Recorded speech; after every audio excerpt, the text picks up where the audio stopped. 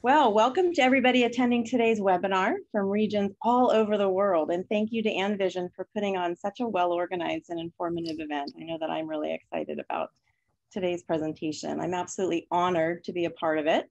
My name is Kathy Good, and I'll be the moderator for today's seminar, which is titled Feline Infectious Keratitis and Conjunctivitis, the wide variety of ocular diseases caused by feline herpes virus and chlamydia felis.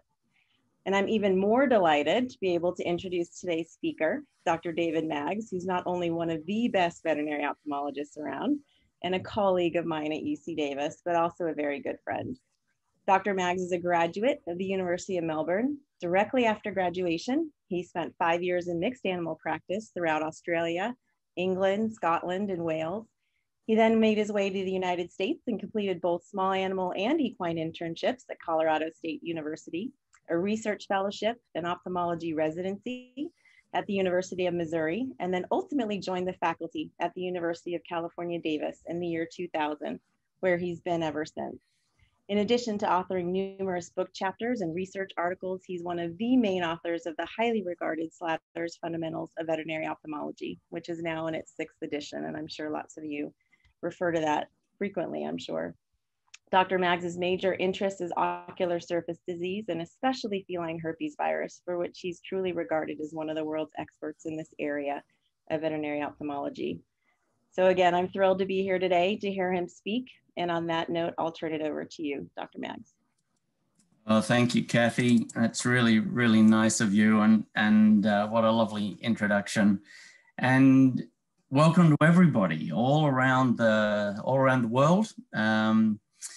We've got I think a treat for you today, something that I know you see all around the world. And I just want to start by saying I hope everyone is feeling safe. I hope that your turn will come soon for the vaccine, and soon we'll be able to all get together again, because for those who like going around the world and doing these lectures, this has been a tough year, and I understand that that's a small problem on a world scale, but I do miss getting together with everybody. And I do want to thank Vision, who've really done an amazing job to keep these webinars, or to start these webinars. They, as you know, have done labs and courses like this around the world in a pre-pandemic world, and now we're getting to, they've adapted, they've pivoted, and any company that, you know, devotes a large proportion of their efforts towards corneal and ocular surface health is near and dear to my heart. And I've known Ingeborg and Joyce and way back from before Vision times, and it's just really lovely to be here today and to be able to talk to you about something that I know you see a lot. And thank you very much, Joyce. Thank you very much, Ingeborg, for getting everyone together today. And I know that you all see a lot of cats with ocular surface disease. You know, it might be this cat here, the young kitten with the upper respiratory disease, the bilateral conjunctivitis. It might be the older cat we see here who has a non-ulcerative stromal, sort of insidious stromal keratitis, some antigen residing in the corneal stroma, just drawing inflammation out in a slow and insidious and very hard to resolve or manner. It could be that cat with some degree of conjunctivitis. Here we see a massive chemosis and hyperemia, but it could be that chronic grumbling conjunctivitis. The cat with sequestrum here, or the eosinophilic keratitis. Just a whole variety of cat ocular surface diseases. And that's what we're going to sort of focus on today, the infectious nature of some of those, because I know by contrast, though, you see a lot of dogs with ocular surface disease as well. But let's look at some of these. And I've tried to pick things that I think are common and internationally common. The dog in the top picture here is a dog that had stromal ulcerative keratitis, but it's one which I'm sure many of you have seen, one of those older dogs with the calcium degeneration, the calcareous degeneration, where they accumulate calcium in the stroma and then it suddenly chips out, leaving them with sometimes a very deep non-infected ulcer that can be really difficult to heal in some of these older dogs. So an older dog, degenerative process becomes a structural disease. Here's no surprise to anybody, a Boston Terrier with endothelial dystrophy, a dog with dry eye, very, very marked and advanced dry eye, a German Shepherd with pannus here. And then that whole syndrome of brachycephalic ocular disease we see, whether it's lower medial entropion or lag ophthalmos or trichiasis from nasal folds, etc., just that whole variety of diseases. So I've shown you two panels there, common feline ocular surface disease, common canine ocular surface disease. And did you notice the main difference between the two? Whereas we tend to blame herpes virus, chlamydia, the infectious agents for a huge majority of the feline ocular surface diseases, can you think of a major canine ocular surface pathogen? Depending on where you're listening in from around the world, I mean, leishmania maybe, distemper for sure, but these aren't just chronic, the distemper isn't just chronic recurrent ocular disease. It's a very sick dog that has ocular disease. Bordetella, maybe some ocular involvement. But when it comes to the ocular surface, the dog is remarkably resistant to infectious disease until, of course, it's ulcerated. Whereas the cat seems to just head the list there and is very prone to infectious ocular disease. So you can sort of see my paradigm here, and one I use when I go into the exam room to look at a dog or a cat. If it's a dog and it's got keratitis or conjunctivitis or keratoconjunctivitis, then I'm going in there assuming that it's non-infectious. I've got in the back of my mind that it might be infectious, but I'm going to go very carefully looking for those non-infectious, degenerative, breed-related type causes, autoimmune type causes. When I go into the room with the cat, I'm still going to think about those. I'm getting a bit better at thinking about cats with dry eye. I think they occur, and I'm getting better at learning what they look like. I know cats get entropion, and I'm always looking out for that. And a cat could have a foreign body, which is causing that ocular surface disease. I'm going in there, I'm looking at that, but failing to find it, I'm falling back on that it's almost certainly infectious. So I'm going in there with that mind shift. Infectious till proven otherwise in cats, non-infectious till proven otherwise in dogs. And it's almost more simple than that, because although I'm sure we're missing a lot of infections, although I'm sure there's infectious agents that we haven't learned about or don't know their full importance of yet, the majority of cat ocular disease, ocular surface disease, seems to be attributable to chlamydia or feline herpes virus. Now, I can hear you, in inverted commas, I can hear those of you around the world saying, well, what about feline calicivirus? What about mycoplasma? And I get it. Those are important ocular pathogens. I think about calicivirus, though, more as perhaps that organism that is a bit like the distemper of the dog. That is, it makes the whole animal sick. And oh, by the way, they have some conjunctivitis. And you'll see in a moment when I talk to you about how I diagnose and treat these diseases, I do think about mycoplasma, but I lump it together with chlamydia. One is that I'm not absolutely certain of its pathogenic role. I know we see some of those nasty melting ulcers of cats that we can culture mycoplasma from, but we can also culture mycoplasma from a normal cat eye. And so I'm a little confused about where mycoplasma fits as a pathogen. But as you'll see in a minute, I'm going to talk to you about treatment in an empirical way, in almost a guessing type way. And it doesn't matter if I guess if it's chlamydia or if I guess that it's mycoplasma, I'm going to treat those two in the same way. So what about those diseases? Sure, I'm thinking about them. They're there. But the top of my list for all of these is chlamydia and feline herpes virus. So you can see that I'm going into the exam room with a cat with ocular surface disease almost in a binary sense. I'm keeping my mind open to those other diseases. I'm eliminating or ruling them out. And then I'm thinking, gee, I wonder, seeing as I couldn't see anything dramatic, whether this is chlamydia or herpes virus. So that might lead you to a pretty obvious question. Well, if it's one of those two, and if those two require totally different therapies, the antiviral agents aren't anti-chlamydial, the anti-chlamydial agents aren't antiviral, so I need to know which one it is. I would say the most common question I get from veterinarians around the world is, so what's the best lab test? Should I be doing a culture? Should I be submitting that upper respiratory PCR panel? And I must say, when I get this question for, what's the best laboratory test for either herpes virus or chlamydia or cats with ocular surface disease, I feel a bit like this. I really do feel like I'm letting you down, because there is no reliable lab test for herpes virus for sure, and chlamydia to some extent as well. Let me explain what I mean by that. We certainly have very reliable tests for detecting those organisms.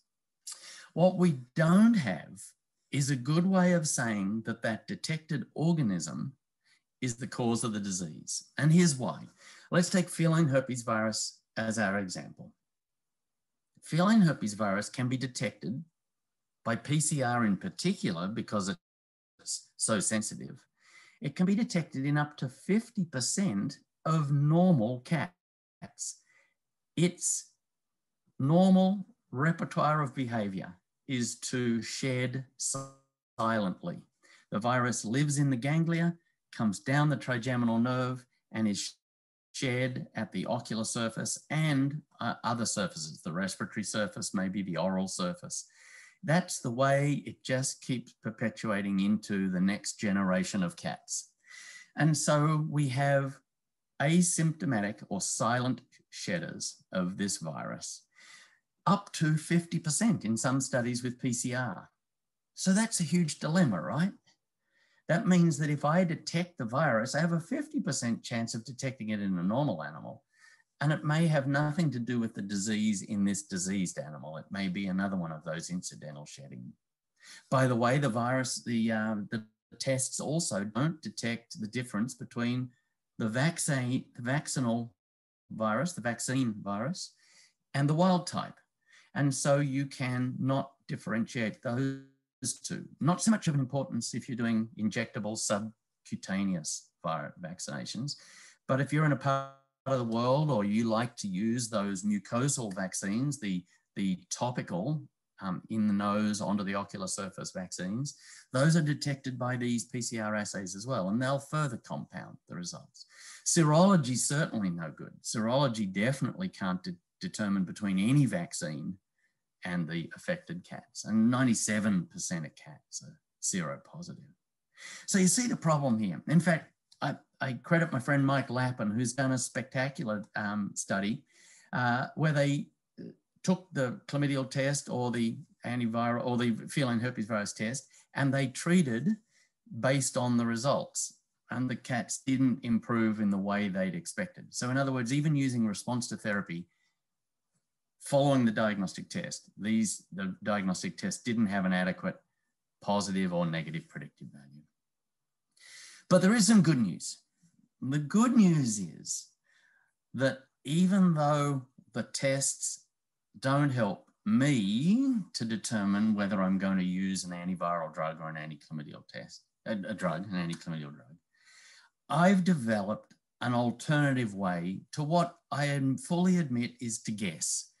I use clinical signs as my first test, and I use response to therapy as my second test. Now, straight away, I need to introduce the waiver. Many of you are thinking about this anyway. If this is a disease that was going to get better anyway, what's the point of using response to therapy? And I would tell you that the cases that I've developed this approach for are the ones that are referred to me as an ophthalmologist. By definition, they're the ones that didn't get better in general practice. So I understand I'm dealing with a potentially subtly different population, but I will still tell you that that has enabled me to suggest that there are now 2 therapies that are so good that they can be used as a diagnostic test. Let me explain that a little bit more. We have one antiviral drug that is so good against feline herpes virus that if the patient doesn't get better while on that drug, then I assume that it's not feline herpes virus. And we have one drug that's anti-chlamydial that's so well proven to not only cure the signs, but clear the organism. That is to resolve the disease and the infection in the animal. We have 2 such good drugs that we can use them in those resistant cases that I'm seeing as diagnostic tests. Now, I've used that to help me to develop a set of clinical signs that I use to guess which one to use first. And I'm just going to share those with you. I'm not going to share them as like the gospel that this is the only way to do it, but I would love for you to try it and see if it works for you as well as over a career now it has worked for me in developing this. For those of you who aren't going to stay till the end of the seminar, here's the end of the seminar. It's not the end of the seminar, but it's the take-home message. If you wanted to know, okay, what's the best drug for these, and then I need to go to bed tonight in India, or I need to get off to work in the US, depending on the time of day that you're watching, then here's the end story. Here's the answer. Famciclovir, as I'll show you in a moment as we go through each of the drugs, is an amazing drug against feline herpes virus. It's good at controlling the disease. We don't have a drug that cures feline herpes virus. It controls the disease, but it doesn't eradicate the infectious organism. Along with that, I always use a topical hyaluronate. And here you see Anvision's Anhi Pro. I'll show you in a moment why I think Anhi Pro is so important in the management of infectious ocular disease, irrespective of cause. If it's chlamydia, then doxycycline is proven to not only resolve the clinical signs, which is what you and the owner want, but to actually clear the organism from the cat as well.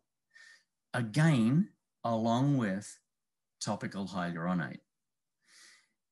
So you can see that we have a way now to resolve clinical signs in even the most resistant cases, the ones that, as I say, haven't been doing well in local general practice, maybe haven't been doing well at our local ophthalmologists, and get to come and see us at UC Davis.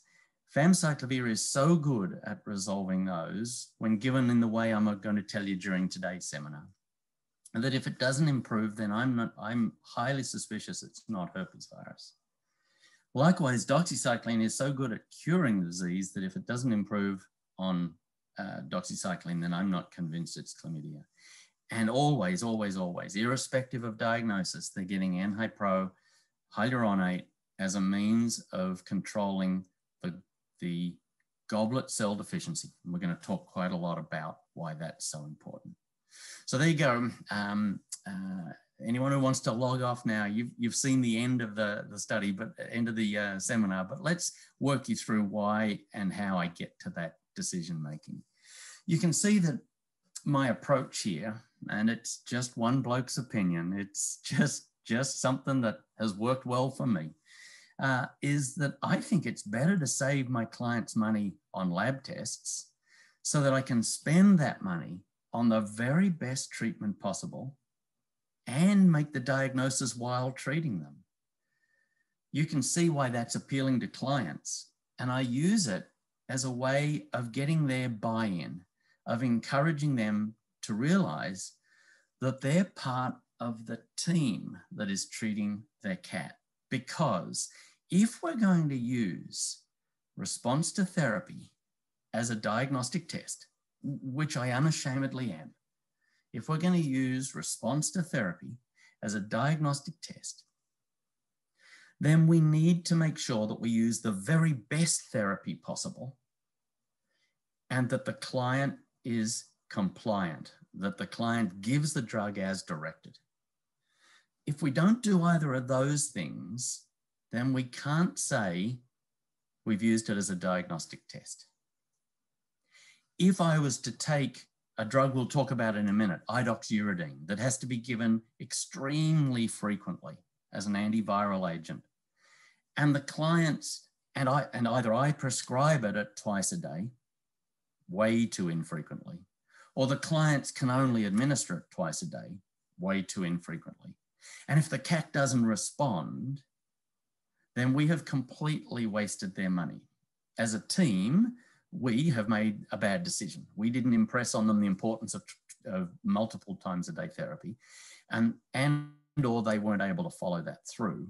And we therefore we put on a drug that was never likely to work at the frequency we gave it. When they don't get better, we don't know that it wasn't herpes virus. We've made no diagnosis. And we're right where we started, except that we're 2 weeks later, the clients have wasted a lot of money and the cat is now getting intolerant of eye drops. So you can see my approach here. My approach is understanding that I see a population that have got to the point where they just say, I want this over with. My approach with them is to say, I'm going to save your money on tests, but I'm going to spend it on the very best therapy, which you have to give exactly as we talk about. And then we'll be able to use response to therapy as a diagnostic test. So you can see again, my approach is to walk into that room, if it's a cat with ocular surface disease, to look carefully for underlying pathology, finding no obvious cause through the exam. Then I'm not going to run a test. I'm going to say, is it chlamydia or maybe mycoplasma, in which case I'll use doxycycline, or is it feline herpes virus, in which case I'll use famciclovir. I'm going in there almost as if this is a binary decision, because at the end of the decision-making, I'm going to decide, are they getting an antiviral or an antichlamydial drug, plus hyaluronate. So I like to think about this as a binary decision. It's like I've got one of these old-fashioned scales, one of these old-fashioned balances on my countertop in the exam room, an imaginary scale sitting in my head, but on that countertop. And in my pocket, I've got a pocket full of pebbles. And I'm going to put a pebble on either the chlamydial side, mycoplasma side, or the herpes virus side. I'm just going to put pebbles out as I answer questions. And at the end of it, I'm going to say it's tilting a little bit more towards antiviral, or it's tilting a little bit more towards an antichlamydial drug. I'm going to make a weighted guess. It's a weighted assessment that is absolutely a clinical guess. Because if the test has a 50% chance, if the PCR test has a 50% chance of being falsely positive, then I can flip a coin and be equivalent to the test, and I can make an educated guess at hopefully better than 50% of the time. So here's the table that I use to make my guesses. You can see that in this column here, we have the signs that I think of as being highly associated with, not pathognomonic, highly associated with chlamydia or mycoplasma. And I really don't, as I say, I don't care which of those it is, because response to therapy is my next test, and the therapy for the two is the same. And in this column are some signs that I think of as associated with, and in one case, pathognomonic for, feline herpes virus. Now I'm going to walk you through, because you'll notice that there's many, take these top two, the conjunctival signs, where herpes virus and chlamydia both cause the signs, but in slightly different weighted way. Remember, it's a weighted judgment. There are other things where these signs are very distinguishing in some circumstances, and there's one sign, the dendritic ulcers, dendritic lesions, where the signs are pathognomonic. So let me walk you through my approach to a case. The first thing I'm going to ask myself is, what's the degree of chemosis? What's the degree of conjunctival edema or conjunctival swelling? And you can see here that although herpes virus and chlamydia both cause conjunctival swelling, it's been my experience that chlamydia tends to cause a more dominant chemosis, an inflammation that's more dominated by chemosis than herpes does. Whereas herpes virus tends to cause a conjunctival inflammation that's more dominated by hyperemia than it is by chemosis. So you see here, there's some relativity. There's relativity within herpes virus in how much chemosis versus hyperemia. And there's relativity within chemosis between the herpes virus and the chlamydia. So what's an easy way to remember this? The way I tell the students, the way I teach the students is that chlamydia causes chemosis and herpes causes hyperemia. Now, I get it. They both cause both, but we're going to do a weighted judgment and say, for the degree of hyperemia here, how's the chemosis? And for the degree of chemosis, how's the hyperemia? And of all the chemosis I've ever seen in my life, is this really bad chemosis? Of all the hyperemia I've ever seen in my life, is this really bad hyperemia? We're going to grade it, and then we're going to come away with a decision.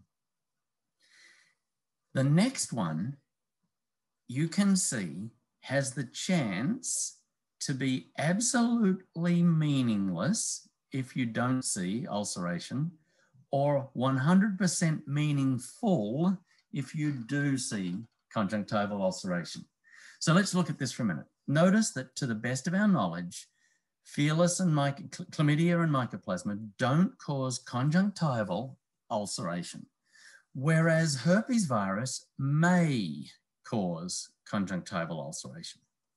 Now that's a really important differentiation. Let's work through the case. You look at the case, you look carefully for conjunctival ulceration and you fail to find it. You've got to keep that pebble in your pocket, right? You can't put the pebble on the scale on either side. You look really carefully for conjunctival ulceration and you do find it. You can put all the pebbles on the herpes virus side and walk out of the exam room, you're done. If you believe my table, and I've got to ask for your trust along the way here. At some point, you have to get the pebbles out of your pocket. At some point, you have to choose an anti-chlamydial or an antiviral drug. Or you could run a test. I'm not telling you not to run a test. I'm just telling you that I don't run tests. But you can see that, therefore, finding ulceration is critically important. Failing to find it, if it's there, is critically important. And it not being there is not very helpful at all. So that means we should look really hard for conjunctival ulceration. Now, what you might be asking is, how on earth do I see that? Well, there's at least two signs that are very, very useful and which we don't always think to look for. One is any sign of hemorrhage from the ocular surface is likely to be from conjunctival ulceration.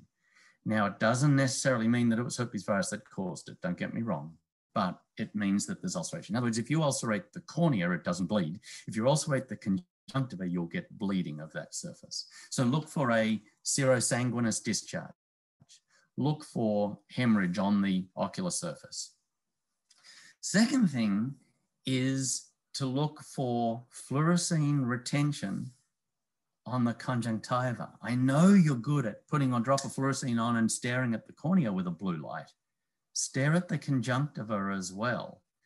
We should say that there was no corneal retention or there was no conjunctival retention or there was no ocular surface retention. We shouldn't just say fluorescein negative. Fluorescein negative doesn't mean anything until we define which surfaces we looked at. Let's do a couple of cases together. And you know what you can do if you like. The Q&A section is open, and Dr. Good is monitoring that for us. So why don't, if you feel comfortable and would like to type something in, let's look at this case in the top image here, up in the top left of the screen. And let's grade the chemosis together. Let's grade the hyperemia together. Let's look for any signs of conjunctival ulceration. And if anybody wants to write in there whether they think that that top left is more likely chlamydia or more likely herpes virus. Why don't you guys type away, and is that more chemotic than it is hyperemic? Is it more hyperemic than it is chemotic? Is there any sign of conjunctival ulceration? And based on that, can you say whether you think it's herpes virus or whether you think it's chlamydia?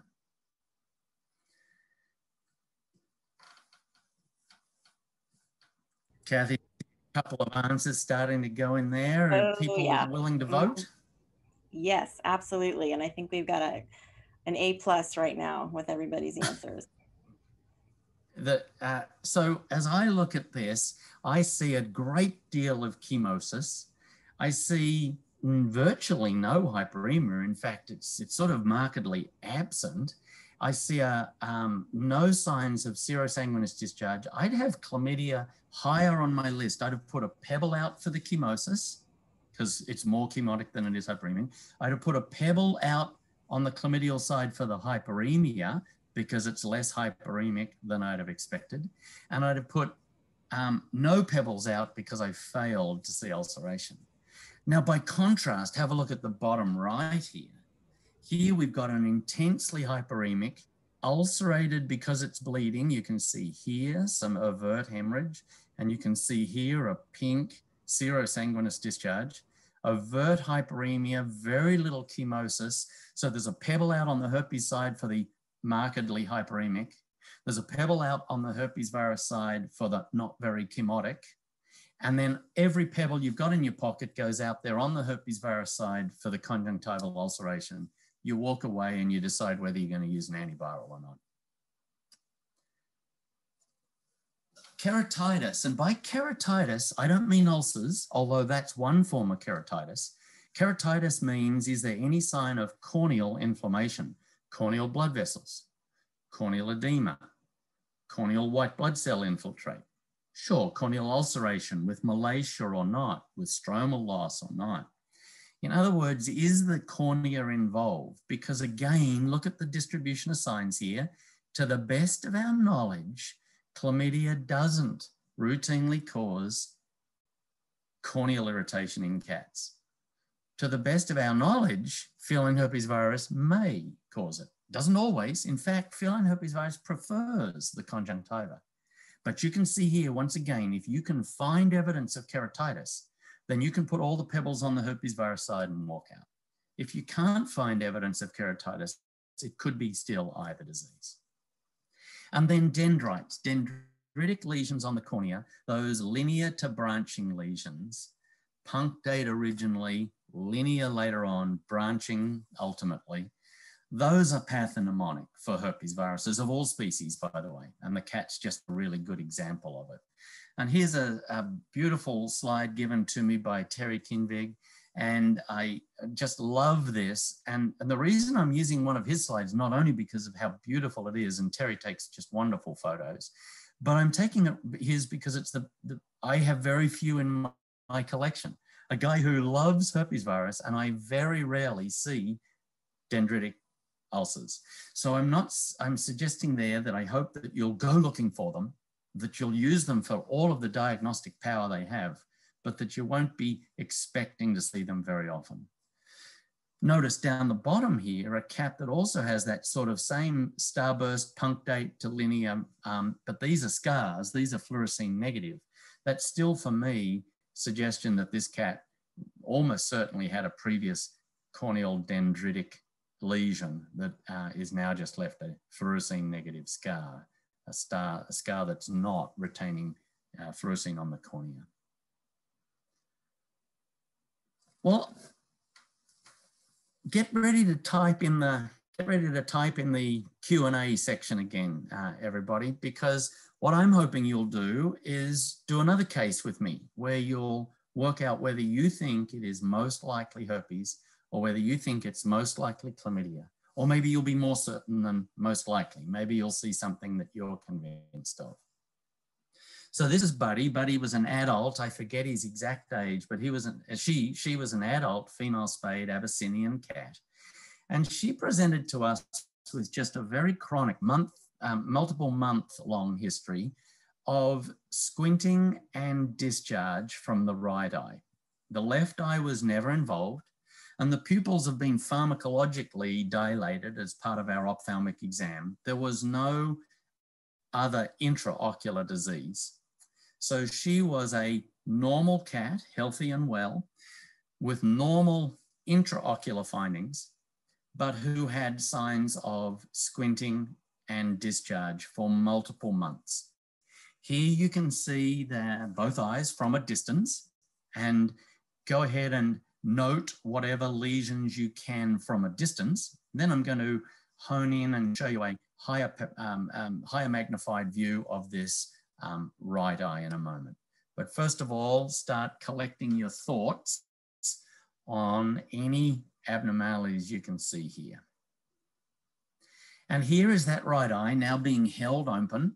The third eyelid therefore has protruded a little further across the eye. We did that as part of this manipulation, but you can see that it was already a little protruded here compared to this other one, and a little more red than you'd expect. And here now you see it in this cat. And you can see some discharge. You can characterize that discharge if you like. You can see the rest of the ocular surface, or at least a majority of it.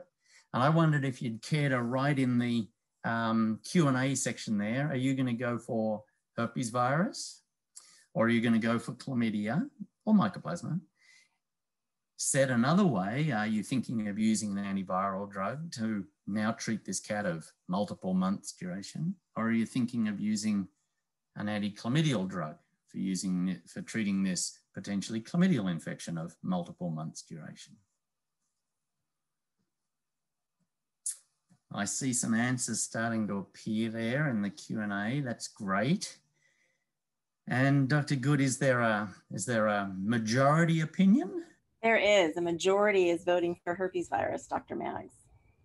I love it. I love it. I am with the majority on this occasion. And for those of you who said, well, it's very hyperemic and not really at all noticeably chemotic, so that tends you that direction, that's great.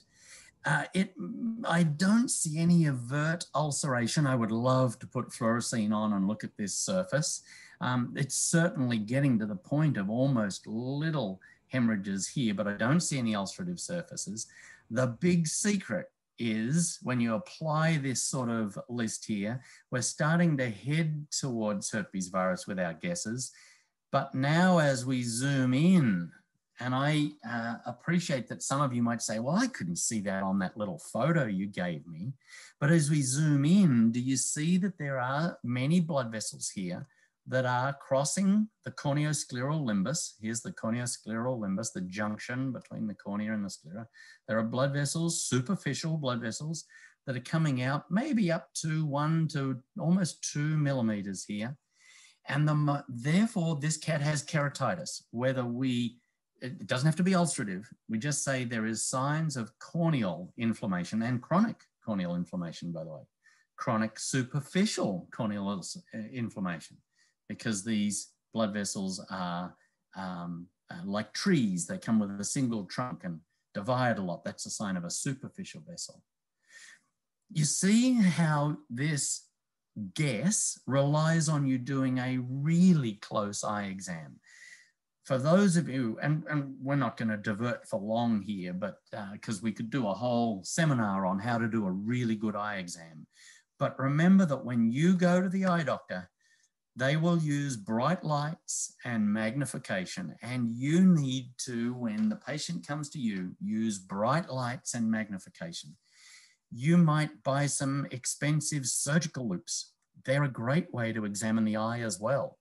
You might be in the group who says, I love ophthalmology so much, I've got a slit lamp. That's great. You will see things that you can't see with any other method using that. And you might be in the group who says, I can't afford any of those. I don't see that many eyes. I'm not that intrigued. then here's about a $40, 40 US dollar magnification device that will give you a much improved eye exam. You might be in the group who says, and I don't blame you, who says, I'm not even going to spend $40 on an eye exam. In which case I would say to you, please at least get out the otoscope. Take the little magnifying lens on the otoscope and examine the eye with some form of magnification. Go down to the local pharmacy, to the local chemist, the drugstore, and buy yourself some +2 reading glasses for a few bucks at the local drugstore, local pharmacy. Something that'll give you magnification, because seeing those blood vessels just made us choose an antiviral drug instead of an anti-chlamydial drug. Well, you've now heard all that I know about how to guess the diagnosis. And I admit it's a guess, it's an educated guess, but I bet you it's better than 50% right. And the next step I'm going to do is response to therapy. But before I do that, Dr. Good, this might be a spot for us to pause. I know you might have some questions already in the Q&A section. Yeah, if that's the case, I'd be delighted to answer them. Yeah, we do. We've got some great questions so far. One, let's see, we've got some diagnostic and some therapeutic questions. Let's see here. When you suggested checking response to treatment, how many days are we looking at? Just in case the clinical signs don't settle with one treatment protocol, would it make sense to put the cat on both famciclovir and doxycycline, which was a common question we got? Yeah, let me answer that one by saying I hope you can stay a little longer, because we're definitely going to address both of those. But here's the short answer if you can't stay longer. Both drugs are remarkably effective. And in the chronic cases that I'm seeing, we see a response within the first 7 to 10 days. In less chronic cases, I've had less experience, but my feeling is that the response is even more rapid. So I give them at least 7 to 10 days to show whether they're likely to be improving or not. As for how long to go, we'll definitely cover that as well. But for those of you who have to go and need the answer right now, it's 4 weeks for the doxycycline and until better for the famciclovir. I'll explain that some more. And as for the question of should we use both at once, you certainly could. Here's the 2 potential downsides and the reason that I don't. It's not that it's wrong to do it. Here's the 2 potential downsides. One is that I'm seeing, remember, cases that are often chronic and often recurrent. And what I want to use is response to therapy as a diagnostic test. I don't want them to have to come back to me every time for me to go through all of this again and give them both therapies every time and for me to never know which one it was. So if I use 2 at once, I'll never know which one worked. I won't have made a diagnosis. That's fine. Many of you would be happy with that. That's great. In my situation, I want to use one, and if that doesn't work, use the other, and I'll show you that. The second reason not to use both at once, and it's not a reason, it's not a contraindication, it's just a relative contraindication, is that you more than double your chances of a side effect. And we'll talk about the side effects of both of those drugs. But remember, doxycycline is good at esophageal strictures. Famciclovir is good at GI disturbance. Doxy is good at GI disturbance. So we've got a chance of increasing our risks. Great. Couple diagnostic questions. Can follicular conjunctivitis be a sign of chlamydia felis infection? Thank you. This is a great question. And certainly follicular conjunctivitis has been traditionally thought of as very characteristic of chlamydia. And I believe that's true. The problem is I think that follicular conjunctivitis is perhaps more accurately described as very characteristic of chronic antigenic stimulation, of which chlamydia is a very regular cause. So you get what I'm doing here. I'm hedging a little bit. I'm saying follicular conjunctivitis, absolutely. I would have chlamydia on my list. And for some reason, more so than herpes virus. I'm not sure why herpes doesn't seem to do that. So I love the question because it enables me to say, yes, I do like the idea of follicular conjunctivitis steering you towards chlamydia. The thing that I don't want to do is go as far as saying that it's pathognomonic, which some of the old textbooks did say. I think we now know that it's pathognomonic for chronic antigenic stimulus, of which chlamydia is a very solid example. Great, thanks, David. And then a question about the PCR testing. Why is the herpes PCR test so often negative in diseased cats, even though an appropriate tool was used to get the sample, like a Cyta brush, and chlamydia PCR and mycoplasma as well? Yeah, thank you. I've emphasized why I don't like the tests because they can be falsely positive. This is a great question because this emphasizes they can also sometimes be falsely negative. By the way, another reason not to use them. So still supporting the general premise that I'm trying to promote, which is make a clinical guess. And the reason they can be falsely negative is 3 or 4 different stages of the process. One is that there may truly be no virus present at that time, and yet the virus is the cause. The virus can be shed in variable amounts at variable times in the disease. Certainly, we also know that the virus can be regionally spread. You know, for instance, remember, herpes virus also causes cold sores. So cold sores often recur at a very focal spot and a very repeatable spot on a person's lip. So we do know that the virus can be shed in a geographic, an anatomic region. So you might miss it because of timing. You might miss it because of sample site. Then again, it may be there, but you didn't collect it because of your sampling technique. And I appreciate that the person who asked the question already knew that and had said, but what about even if I do all of that correct? Thirdly, it can be lost or degrade en route to the lab. Not very much with PCR and the DNA virus, not very much. Thirdly, of course, you could have errors at the lab itself, whereby the test is, let's say they could have errors, that is that it's red negative when it wasn't, but you could also have a situation where there was less virus than the test is, than that lab's cutoff point. So there's all sorts of ways in which we could get a false negative, as well as, of course, all the ways we can get what are disease false positives, but a test true positives. We just have a couple more that might fit in well from a diagnostic standpoint here. Let's do those. Yeah, so can herpes virus cause facial irritation, and how often do you see this with ocular lesions? Yeah, a really good question, and one which I'm going to have to answer from the extrapolation from humans' point of view, because we can see a cat that is rubbing their face and which we suspect herpes virus on, but it's a paresthesia, irritation is or nerve stimulation or unusual nerve feelings, of course, are symptoms, not signs. We see the sign of rubbing or the sign of self-trauma. So the short answer is almost certainly, given that this virus shares so many other characteristics with the human herpes virus, and because the human herpes virus is very good at doing that, even a neuralgia that runs up and down nerves. And so shingles, of course, is a herpes virus of humans. So anybody who's experienced that knows incredible either itchiness and or pain associated with that. This has led some to be interested in the use of gabapentin, and I have for feline herpes virus, and I have absolutely no experience with that. But it's a great question, Kathy, and I'm almost certain that it must occur, given how like human herpes virus feline herpes virus is. Okay, great. And then can you comment on your use of the vital stains, rose bengal, lissamine green, whether you use them as well as fluorescein in your patients? Ron Offrey's good at saying there are good questions, great questions, and excellent questions. And that is an excellent question because it leads perfectly into the next slide.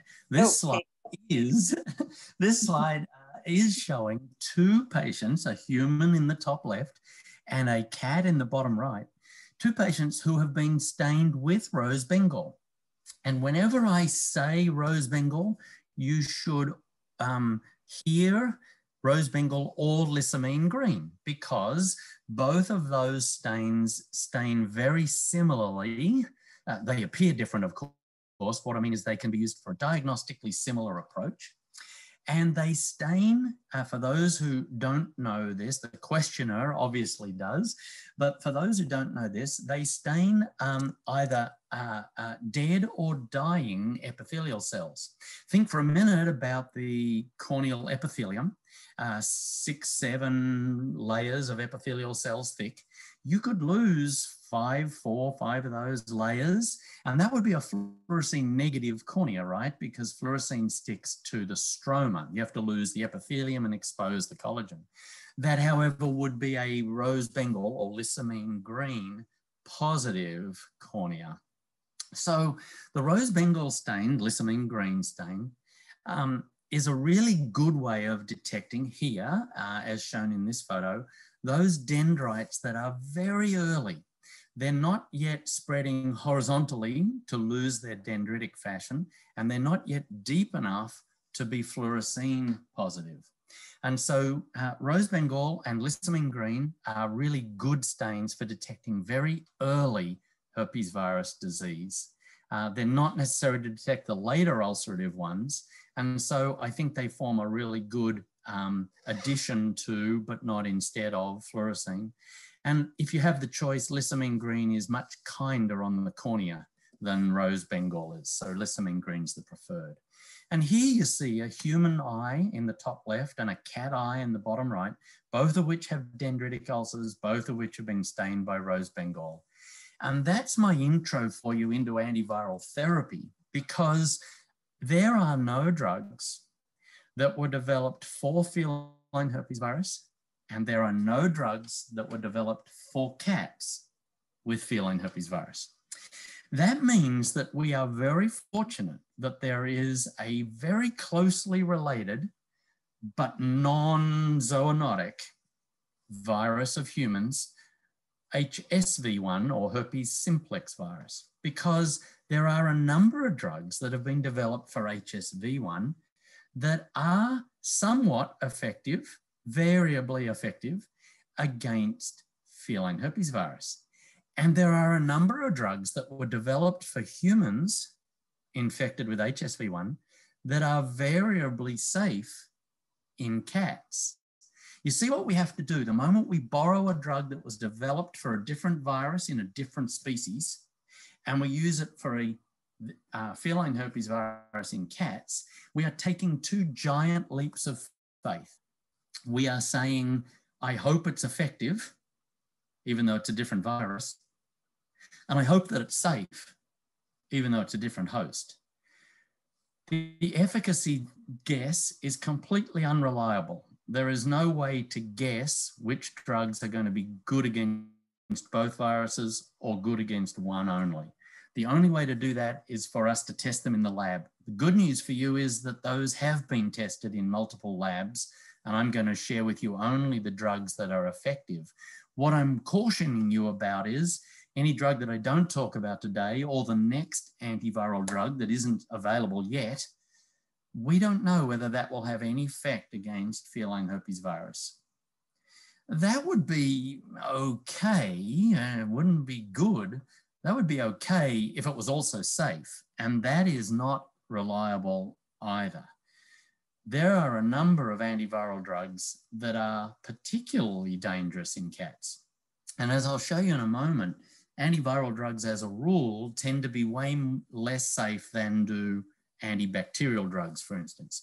So whereas you might find yourself saying, we'll just put him on an antibiotic, it won't do any harm. By the way, not strictly true all the time, but you might find yourself saying that. You should never find yourself saying, we'll just put him on an antiviral, it won't do him any harm. That's the sort of intro for you on those. In fact, that leads to this general slide here about antiviral drugs. And notice the subtitle. The residents at Davis get used to me saying, so do you think he's earned an antiviral? They'll come out of the exam room, they'll explain, they describe the case to me. And before I go in and look with them, and we're starting to talk about therapy, I'll say, so do you think he's earned an antiviral? You have to earn one. You don't just get it on your first visit necessarily. And I'd love for you to all think about that as you think, okay, the first thing I'm going to do is try to work out if he gets an antichlamydial or an antiviral drug. The second thing I'm going to do is to say, has he earned either one of those? Is his disease sufficiently severe? Has it been chronic enough? Has it been severe enough? Has it been recurrent enough? Is the cornea involved? I'm more likely to treat corneal than conjunctival disease earlier in the course. Just think to yourself, have they earned one? Because here's the downsides. Here's the risks of antiviral therapy. The first one I sort of indicated is they're way more toxic, and they're toxic at a topical level as well. They make corneal epithelial cells, and to a lesser extent conjunctival epithelial cells. They make corneal epithelial cells sick. They make little punctate lesions that are rose Bengal positive on the corneal epithelium. In other words, the antiviral drugs can produce corneal signs that look just like the disease. And that's a bit of a problem, right? That's a little bit confusing. So just keep in mind that they have to be earned, that we use them at the right frequency for the right period of time, and then we stop them. They're not something that we aim to have the patient on chronically. And then remember that anything you're giving systemically could also have systemic effects. Depending on where you are around the world, they are almost certainly extra label in that they're not licensed for use in cats. To best of my knowledge, there's no antiviral agent anywhere in the world that's licensed for use in the cat. I don't, as I say, to the best of my knowledge, you'll know your local regulations better than I do. They're often, the drugs I'm going to talk to you about often would need to be compounded. That produces all sorts of medico-legal issues for you in your area of the world. So I do want to just say you have to earn that extra step as well. None of them is antibacterial. I'll just throw that in there so that if let's say the cat has a corneal ulcer and you think that feline herpes virus is the cause of that ulcer and you decide that he's earned an antiviral, he still needs an antibacterial if you're worried about bacterial infection. No antiviral drug is antibacterial. No antibacterial drug is antiviral for feline herpes virus. Let's concentrate though on that major bullet. They are all virus static. Now, a lot of the time I'm going to, you've seen I've been doing it already, draw these analogies between antibacterial, antibiotics, and antiviral drugs. You're very used to make wise decisions, think carefully about antibacterial drugs. I want you, and I want all of us, to think really carefully about antiviral drugs because they're just a different form of antimicrobial. They're just as, they deserve our respect just as much, maybe more. So let me draw an analogy here. You're already used to what bacteriostatic and bactericidal means. You already know that if you had a dog with a dermatitis, a bacterial dermatitis, and all things were equal, the culture suggested that the dog's disease was equally susceptible to drug A and drug B. Drug A and drug B were both twice a day. They were both similarly safe. They both cost the same amount, but one was bactericidal and one was bacteriostatic.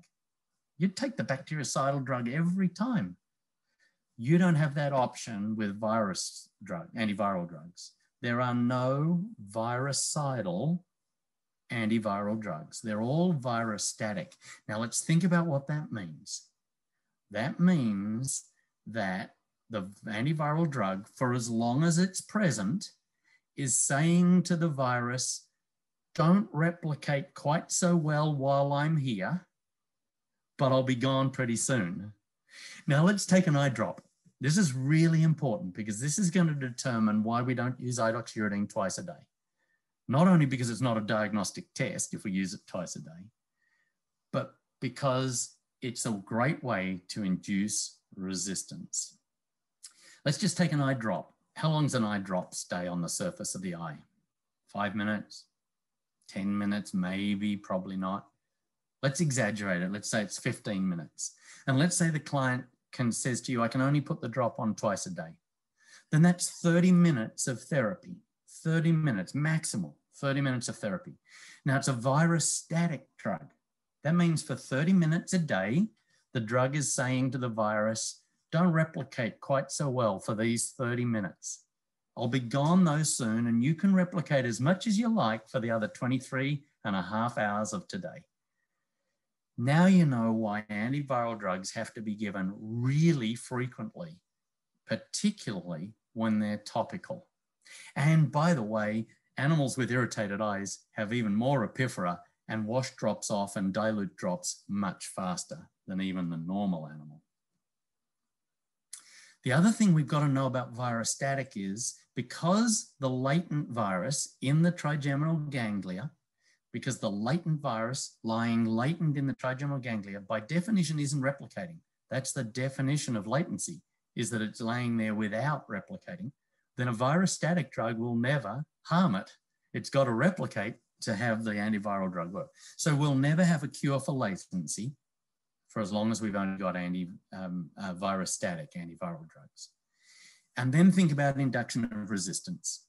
Bacteriostatic drugs are way more likely, particularly when used to lower dose or less frequently, are way more likely to induce resistance than are bactericidal. Said another way, dead bugs don't mutate. So if you kill them with a bactericidal or a virucidal drug, they're not going to learn resistance to you. If you just slow them down and mutate them, and that's what antiviral drugs do, they induce mutations. That, by the way, is why they're so dangerous, because they induce DNA mutations. The herpes virus is a DNA virus, and they induce mutations of human cells or of cat cells as well. That's why they're so dangerous. It's also why they're very good at inducing resistance, especially when used at too low a dose. So that was my sort of up on my soapbox. When I talk to you about please use this drug this many times a day, it's not just because, oh, well, it'll be more effective then. It's because that's the way we'll keep this drug so that we can use it in a patient next year or so that our residents and our children will have that drug available to them as well. Well, if that was the slide that covered all of the antiviral drugs, these are points, these sort of half dozen bullets here, you could put at the top of every other slide I'm going to show you, because what I'm going to do now, excuse me, is go through a variety of antiviral drugs. I'm well aware that we have an audience here from all around the world, and therefore there's no way for me to tailor this discussion for just your neck of the woods. But I am going to tell you about the drugs that I know of, the drugs that I've discovered are available around the globe when I've gone lecturing for your groups here, there, and everywhere. Cidofovir is they're all human drugs, remember, it's an anti-HSV drug. It is available only in an injectable form, and yet we do not use it systemically in cats. We make it into an eye drop by combining it with artificial tears. So let me say that again. We're going to make a 0.5% ophthalmic solution by dissolving cidofovir as originally described in a methylcellulose tears, and 1 drop twice daily. Always in these slides, you're going to see the most important feature of the drug highlighted in gold. This drug's benefit is that it can be given twice daily. And you can see that Jennifer Fontenelle at Colorado State at the time did a study there where when applying it twice daily in a group of experimentally inoculated cats with a control group and a masked observer, so one of our premium levels of evidence-based medicine, she was able to show a decrease in the amount of herpes virus shed and a decrease in the amount of signs of disease. Why only twice a day when I'm telling you all these drugs have to be given much more frequently than that? Using an analogy again, think of cidofovir as the azithromycin of antivirals. It is taken up and forms a tissue reservoir inside the cell. So that is an advantage in at least 2 or 3 ways. One is, once it enters the cell, no amount of tearing or epiphora can wash it off the surface. It's in the cell. Secondly, it stays there longer and forms this tissue reservoir. And best of all, thirdly, the virus is an obligate intracellular virus. Herpes virus has to live within cells. Therefore, instead of the drug being extracellular and the virus catching it on its way between 2 cells, cidofovir is sitting inside the epithelial cell. When the virus enters, ready to play mayhem, make its mayhem inside that cell, the cidofovir is already waiting and ready to tackle the virus. Those make for a fantastic series of effects. And it's one of the reasons it's one of my favorite drugs. You have to have it compounded. It's in the US anyway, it's very expensive. And the other downside is that the reason this never made it to market for humans as a topical drug is that it is known to cause scarring of the nasolacrimal duct. So one of its mutating or DNA side effects is to cause a scarring over of the nasolacrimal duct. That's not been observed to the best of my knowledge. I've never seen it, and it's not been described by anybody to the best of my knowledge in cats. But we should know that that was the reason that this is available only as an injectable drug in humans and not as a topical drug. Now, with it being expensive and with it being required to be compounded, we're really lucky that Dr. Stiles out of Purdue and her group looked at how well does it last after it's compounded. Now, I want to be really clear. This is how long does it remain effective. She didn't look, and it's not a criticism of the study, I'm just pointing out the boundaries of the study. She didn't look at whether the drug changed and became unsafe in some way. She only looked at whether it retained efficacy. So it's an in vitro study where they stored the compounded cidofovir in plastic or in glass. So you can think about whether your compounding pharmacy provides it to you in plastic or glass. It's not going to matter. They stored it at a regular refrigerator, a regular freezer, and a low temperature freezer. They stored it for anything from 1 month up to 6 months. And the really good news is not one of those storage mechanisms, storage combinations, in any combination, had any deleterious effect on the efficacy. We don't know about safety. Now, the good news is, therefore, here's a compounded drug, which is expensive, at least in many countries of the world. The good news is you can tell the client who has a cat with chronic herpetic disease, use it until the cat's better, then stop, keep it in the fridge. It's good for at least 6 months, according to this study. The one thing I'll point out is the original study in cats was done with the drug dissolved in methyl cellulose. The study looking at longevity was done in normal saline. They were both 0.5% solutions though. I don't know whether that had any effect.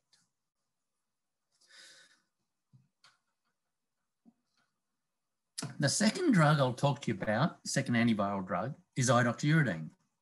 And I really like this drug because this one was once available as an ophthalmic ointment or an ophthalmic drop. Therefore, we know about FDA in our country anyway, the Federal Drug Administration, the Food and Drug Administration, the federal agency. We know that it was tested and regulated for topical ophthalmic use. That's never been the case for cidofovir. It is no longer available in a commercial preparation, but at least that gives me the confidence to say to the compounding pharmacist, please make it in the same concentrations as it used to be made in the regulatory body approved drug. That was a 0.1% eye drop or a 0.5% eye ointment.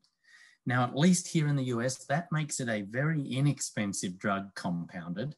And this is a drug that has great in vitro efficacy against the virus as well. So I'm only going to tell you about drugs that are effective against the virus. Or if I tell you about others, I'm going to say don't use them because they're ineffective. Whereas cidofovir has some of those side effects or worrisome potential side effects, quite irritating, causes a bad blepharitis, could cause nasolacrimal duct scarring. Idoxuridine seems to be really well tolerated. So that's one of its major advantages as well. Here's the first of the drugs, though, all the rest of the drugs that have to be given so frequently. Remember that virostatic, eye drop only present for a short time of the day, short period of the day thing. And then you realize that even at 5 times a day, and let's say that drop stays there for 10 minutes, then you're still only getting 50 minutes of slowing the virus down and no time of viral killing, of course. Idoxuridine, good as an ointment or a drop, well tolerated, inexpensive in the US anyway, but has to be given really frequently. I hope a lot of you have access to what's one of the relatively new, compared to the others anyway, topical ophthalmic. Perhaps one of the reasons that idoxuridine and trifluridine and the others are no longer available is that this one has largely replaced them in the topical human antiviral realm. It's a ganciclovir. It's a gel, which means that it's got a little bit longer topical duration. Still has to be given very, very frequently, probably, certainly based on human recommendations it does. It's very effective against the virus. Dr. Lewin out of Louisiana State and others have looked at its efficacy against the virus in vitro. And then he has also looked at it, how well tolerated it is on normal cat eyes. And when given only 3 times daily, and remember, this isn't a recommendation of how often you should give it. This is just how often he gave it to normal cats to make sure that it didn't produce serious side effects. It was very well tolerated. Now, how often should it be given? Probably, again, multiple, 5, 6 times a day because of that virostatic thing. I have virtually no experience with this because until recently, this drug has been extraordinarily expensive. I mean, frighteningly expensive, $200–300 for a little tube like this. And I just haven't had the chance to use it in cats. The anecdotal reports, and unfortunately we don't have any veterinary reports that I'm aware of yet. The anecdotal reports are that it's very well tolerated, that it works very well. Our European diplomats are telling us that they see good results with cats. Now, many more of you around the world may have access to acyclovir. We don't have access to an ophthalmic acyclovir here in the US, so I can't give you personal experience of having used this in patients. And I do want to caution you that this has to be an ophthalmic version of acyclovir. You will almost certainly be able to get a dermatologic preparation of acyclovir for treating cold sores on lips, and that should not be used in the eye. But if you do have access to an acyclovir ophthalmic ointment in your neck of the woods, it's probably 3% acyclovir. And that has been tested and reported by David Williams out of the UK. And we're really grateful to him because he was able to show that when he took 30 cats that did actually test positive for feline herpes virus and had the disease and had signs, that you can see that when they got here in the open circles, 3 weeks of an anti-chlamydial drug, they had no improvement at all. And then as soon as they started the acyclovir, the number of cats with residual disease reduced dramatically over the next 10 or 20 days. So interestingly, the cats that received it only 3 times a day did not improve until it was increased to 5 times daily. Again, reinforcing that if we're going to use this in its correct manner as a virostatic drug and with response to therapy being an important test, then you've got to be using these drugs very frequently. While we're on the topic of acyclovir, I do want to talk about briefly and in a negative way, I do want to talk about systemic acyclovir. It's available as oral pills, available as an oral suspension, and it should not be used in cats. So here's the two reasons, actually three, that are sort of wound into two. The first is that it's just not very effective against the virus. If we take acyclovir and try to kill virus in a petri dish, you have to put in huge quantities of acyclovir before it is effective. That would be okay if we could get huge quantities into a cat and if it was safe, but they're the two next things. It's very hard to get huge quantities into a cat. This is a drug that has low bioavailability. That is to say, you or I or a cat swallows acyclovir and it is very poorly absorbed. That's a bad thing when you need really high plasma concentrations for it to be effective. The second reason that we don't use it in cats is that really high plasma concentrations are really dangerous for cats. Remember, this is a drug that affects mutations, that mutates DNA. Where's there lots of DNA and lots of cell replication in the bone marrow? And so this drug knocks out cats' bone marrow. It's reversible. You take them off the drug and they bounce back, but it's dangerous. And I'll show you in the next slide just how dangerous it is. Now, this dose rate, 50 milligrams per kilogram, I don't want you to write it down. I don't want you to do this. This drug not only at that dose rate wasn't effective, but produced some side effects.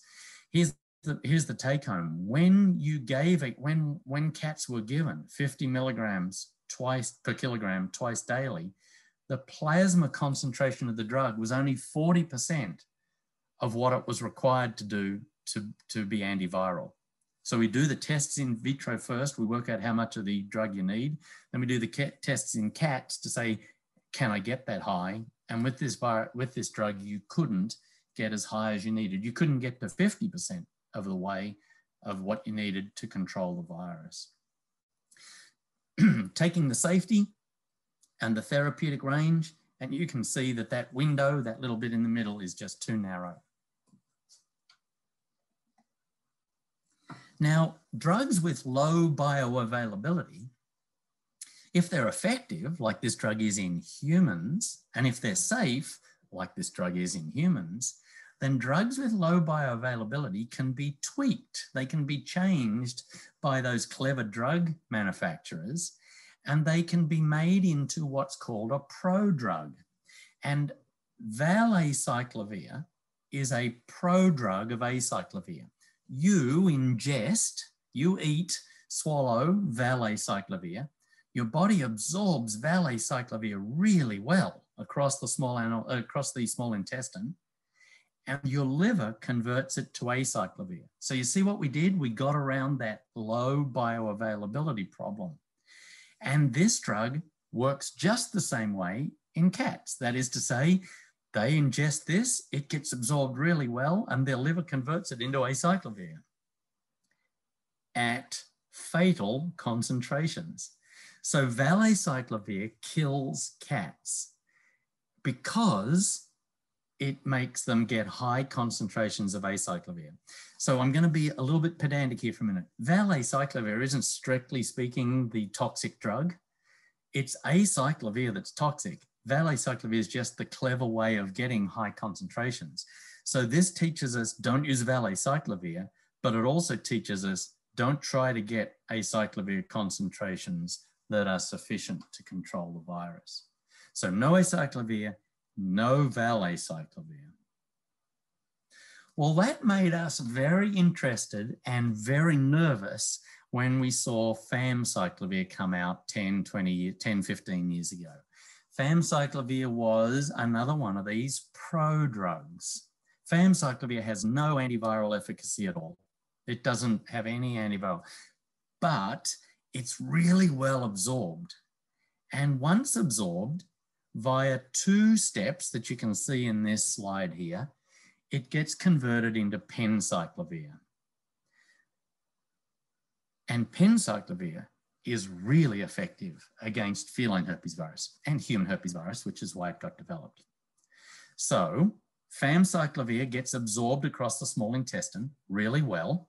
It gets one step of metabolism in probably multiple or unknown places, the GI tract, the bloodstream, the liver, to this intermediary. This intermediary has no antiviral effect. And then it gets oxidized in the liver by a known enzyme, a very specific enzyme. And then you make penciclovir. And this enzyme, wouldn't you know it? You know what cats are like with liver metabolism, right? Cats do liver metabolism stuff differently, weirdly, unexpectedly. And cats have 2% of human aldehyde oxidase. Therefore, they're 1/50th as good as we are at metabolizing this drug. Now, you're already used to this. You already know to take drugs that might be completely safe in a dog, but because cats metabolize them poorly, can be very dangerous in a cat or have to be used at lower doses or less frequently. That's what we do, right? If a cat takes a drug that they metabolize poorly, and when metabolism is the way of excreting and degenerating the drug, we give them lower doses less frequently. Take that same information, the knowledge is still correct. Cats metabolize famciclovir badly, but here we don't want the cat to metabolize the famciclovir so that it's excreted. We want the cat to metabolize the famciclovir so that it's activated into penciclovir. So take everything you know and turn it on its head. Cats need this drug at higher doses more frequently than humans or dogs, because we need to get as much famciclovir as they'll tolerate into them so that we reach that sort of choke point on their enzymes. We reach that rate limiting step where we have their aldehyde oxidase doing as much conversion of famciclovir as it can, so that we get as much penciclovir as we can in cats. Now, I'm really fortunate over the last 13, 14 years to have worked alongside Sarah Thomasy, Lionel Sabag, Andrew Woodward, others who have done an amazing job looking at famciclovir. You can imagine that working out the dose in cats, given how weirdly they metabolize it, is really difficult. This was a pharmacologic challenge, and it's taken them 13 or 14 years between them to do this. And I can't in a few minutes, all I can do is summarize for you what all of their data points towards. And I know that there are a whole bunch of people around the world who think that this dose is excessive. I get it. And we know it to be true from a pure science point of view. And many of you suspect it to be untrue from a I see this response point of view. But let me tell you about what the science shows, and I believe shows very clearly. That is that if you are to achieve therapeutic plasma concentrations and therapeutic tear concentrations, and that's going to be really important when I talk to you some more in the next slide. If you're to achieve concentrations in the blood and in the tears that are therapeutic against this virus, and at the highest level possible that will inhibit its growth, remember it's not cidal, it's static, then you need to give 90 milligrams per kilogram twice daily. You can get almost as good with 40 milligrams per kilogram 3 times daily. We don't recommend that because it's much more difficult in general to pill a cat 3 times a day than twice a day. However, if you have an owner who says, money is absolutely everything to me, and the difference between a total of 180 milligrams per kilogram per day, that's 90 twice, and 120 milligrams per kilogram per day, that's 43 times, then that matters.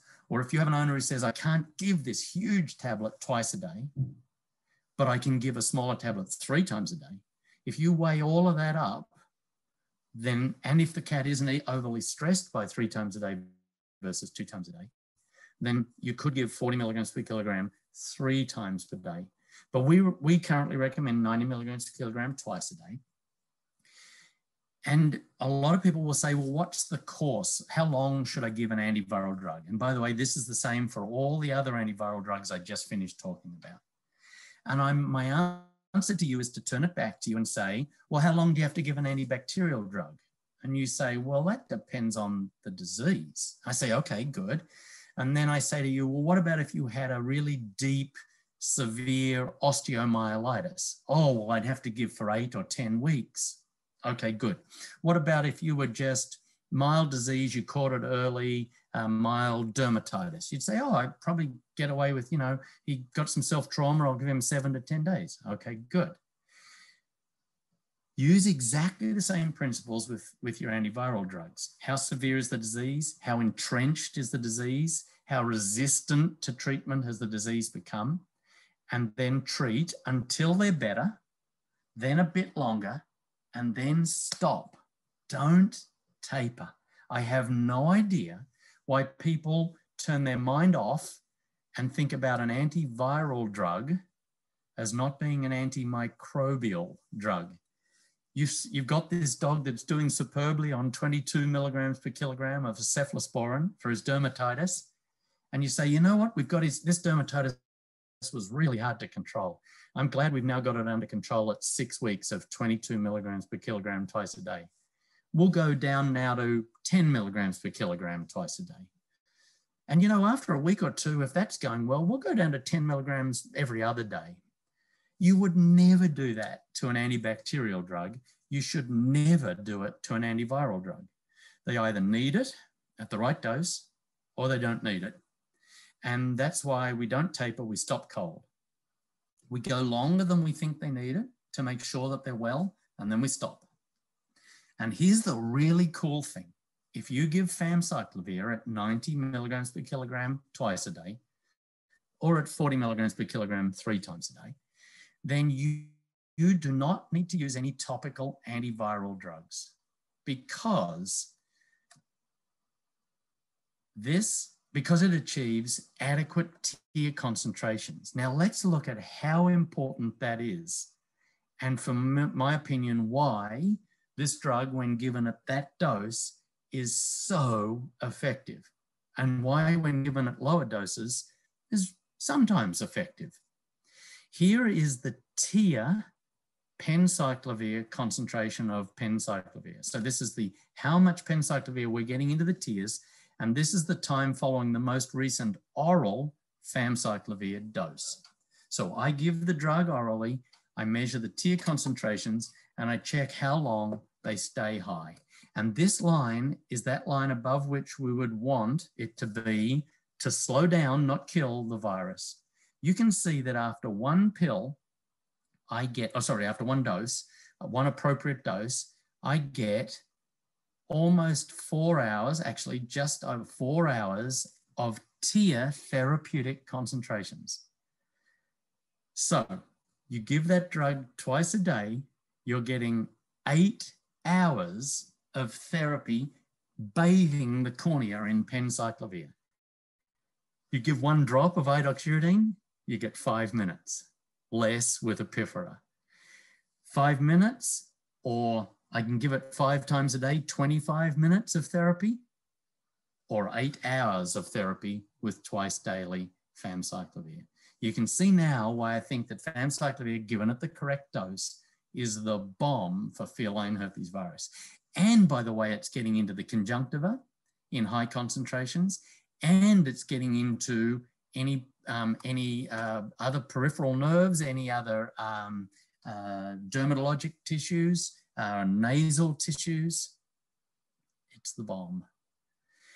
Now, there's been two recent studies, one in abstract form and one in already published, that show that compounding of this drug is very unreliable. Please do not get famciclovir compounded. The drug concentrations are completely unreliable. It's incredibly unstable, and it is very, very bitter to the point where the cat won't eat it. And then I see also that some compounding pharmacists are making it transdermal. That is absolutely ludicrous. When I call them and say, what are you doing? Why do you make this as a transdermal drug? They say, oh, well, we can make famciclovir at a much lower concentration and just have them apply it to the inside of the ear because it bypasses hepatic metabolism. So, you know, we can give much lower doses. Remember what you know about cat drug metabolism in the liver and flip it on its head. This isn't a drug that requires metabolism to be degraded and excreted. Therefore, bypassing first-pass metabolism is an advantage. This is a drug that needs metabolism to activate. So bypassing the liver metabolism makes it a waste of time. So don't give it transdermally. It has no effect. It can't have an effect because it's bypassing the liver metabolism.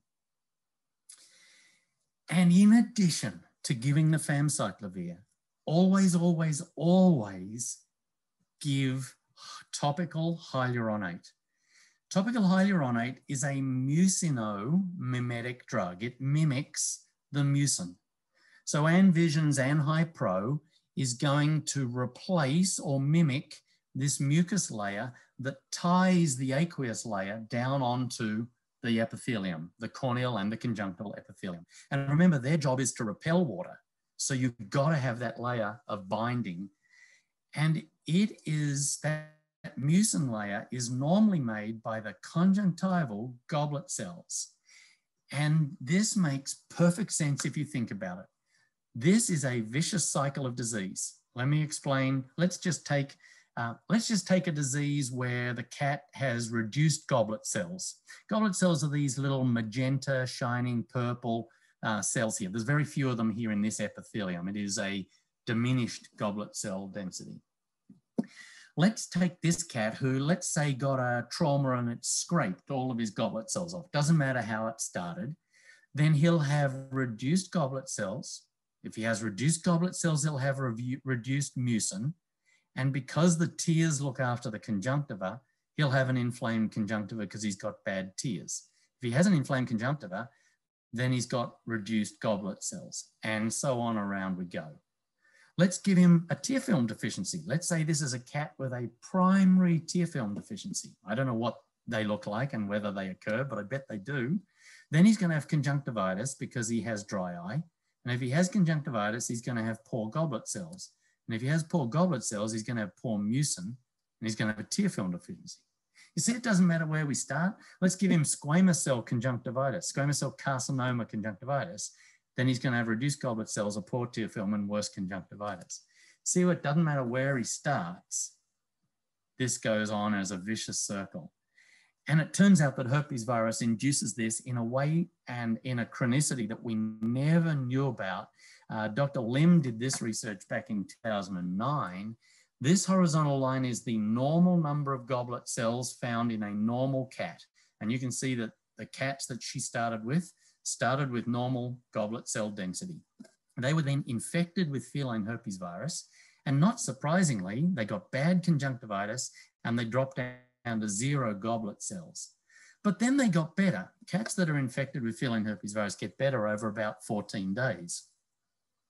So by about day 14, they looked really good. They had no slit lamp discernible conjunctivitis. By 21 days, they looked absolutely normal. And at 1 month with a slit lamp, we definitely couldn't see anything wrong. But when we biopsied their conjunctiva, they still had marked depletion. Here's day 30 and here's normal. Look at how few goblet cells they're missing. And famciclovir didn't fix this. So cats with conjunctivitis of any type have got to have Anhi-Pro. They've got to have a topical hyaluronate. And the reason they've got to have it is not just because of replacement therapy. There is now really good developing evidence to suggest that when you start to apply a hyaluronate onto an inflamed surface, not only does it just replace the mucin that wasn't there, like, you know, insulin for a diabetic, but it regenerates the goblet cells such that they start to take over their role again. So it stops the vicious cycle. You can now see why it doesn't matter to me what cause of conjunctivitis it is: non-infectious, infectious, herpes virus, chlamydia. Cats and dogs with conjunctivitis need Anhipro. Cats with feline herpes virus also need not to be stressed. And I would strongly recommend that you do everything in your power to not use an e-collar in a cat with herpes virus. Cats aren't going to rupture their eyes like dogs are. Cats are way too smart for that. They're going to gently groom and lick. Please try not to have cats wear e-collars if you think ocular surface disease is their problem. And I think we need to start to pay more attention to how we reduce cat stresses in those cats with chronic recurrent herpes virus. And this is, if you want to make a note of this website, this is a fantastic website that wasn't really set up for cat feline herpes virus. It was actually set up more for cat lower urinary tract disease.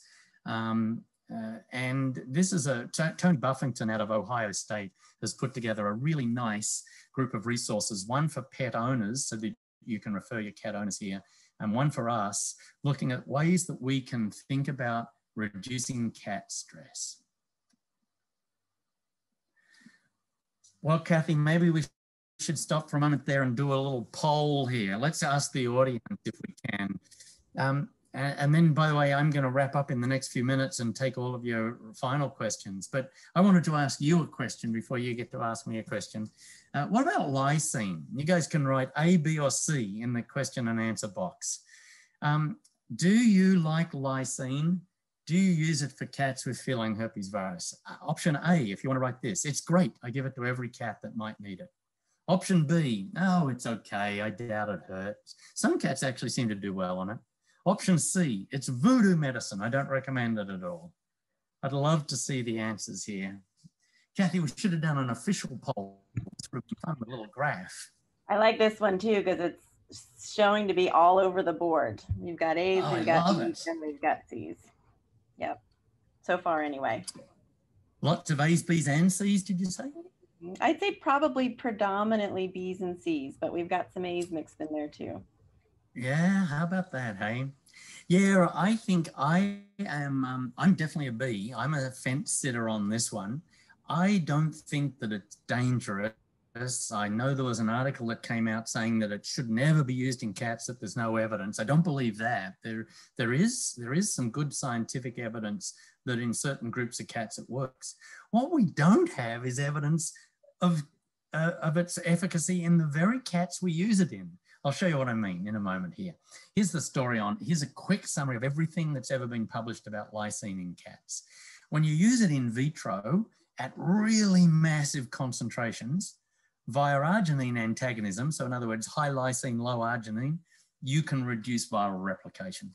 But when you put it in at physiologic concentrations, the sort of things that you'll get in a cat after you give them a lysine pill, you don't get any reduction in viral replication. Here's one of the studies that did show effect. Again, a group of cats that I'm not seeing and not using lysine in, but a group that apparently it worked in. This was a placebo-controlled, double-masked, prospective trial. I mean, pretty much as good as it gets, right, in veterinary medicine. And this showed a decreased conjunctivitis in the lysine-treated cats.